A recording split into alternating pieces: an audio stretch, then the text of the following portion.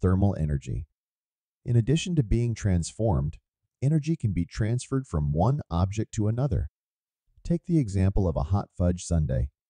The hot fudge has particles that are excited and moving fast, having a high thermal energy. In contrast, the ice cream particles are slower, having a lower thermal energy. As the hot fudge touches the ice cream, its heat or thermal energy starts flowing into the ice cream. That's why the hot fudge cools down and the ice cream starts melting. The thermal energy from the fudge is trying to spread out and share its warmth with the ice cream until thermal equilibrium is reached. Temperature versus thermal energy. Temperature measures how hot or cold something is. When something feels hot, the particles are moving fast. When something feels cold, the particles are moving slower. Thermal energy is the total energy of all these moving particles combined. So, suppose you have a big container of water and a small cup of water at the same temperature. In that case, the big container has more thermal energy because it has more water particles moving around, even though both are equally hot or cold. Thermal energy transfer. Thermal energy naturally flows from warmer to cooler objects.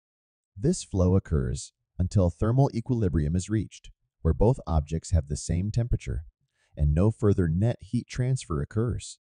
Examples of thermal energy flow. Hot coffee cooling down. Imagine a cup of hot coffee left in a room.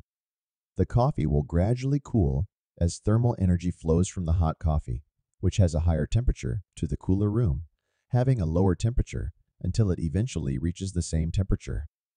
Heating a room. When you turn on a heater in a cold room, the thermal energy transfers from the heater to the room air, raising the room's temperature. Touching a cold object. If you touch a cold metal surface with your hand, you feel the sensation of coldness.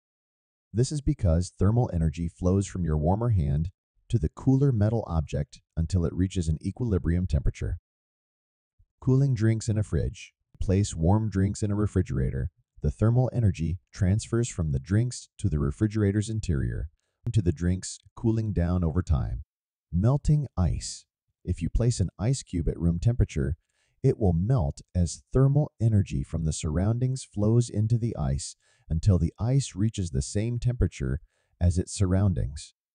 In summary, these examples illustrate that thermal energy naturally moves from hotter objects to cooler objects. The energy will continue to transfer from one object to another until thermal equilibrium is reached.